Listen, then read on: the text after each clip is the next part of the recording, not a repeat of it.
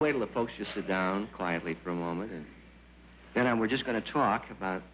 I know the thing closest to your heart at this very moment is the Memorial Library.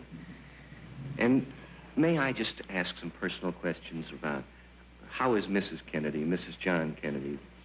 She's fine, really, making a adjustment and doing it well. She spends most all of her time with her children now, and I think she's making a good deal of progress. Is it true that you're over there to see the children a great deal, and Senator Ted is... Yeah.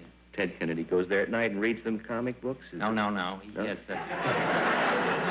Is that comic book? No. He goes over and tells stories at night after he finishes work. He tells the two children, and then Dave Powers, who worked for my brother at the White House and was a great friend for many, many years, goes over and at lunchtime and has lunch with John. So they see some men in their lives now. What do you think, sir, was your brother's greatest contribution? Well, I think really he made Americans feel young again. Yes. And I think that he gave all of us more confidence in the country, more confidence in the struggles that we're involved in internally and externally will be successful, more confidence in our efforts with those who are opposed to us.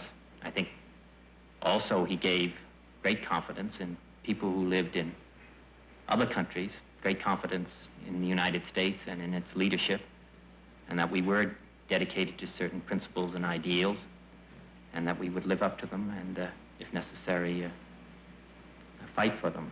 And so that I think it changed over a period of years, our own feelings as well as the feelings of other peoples around the world.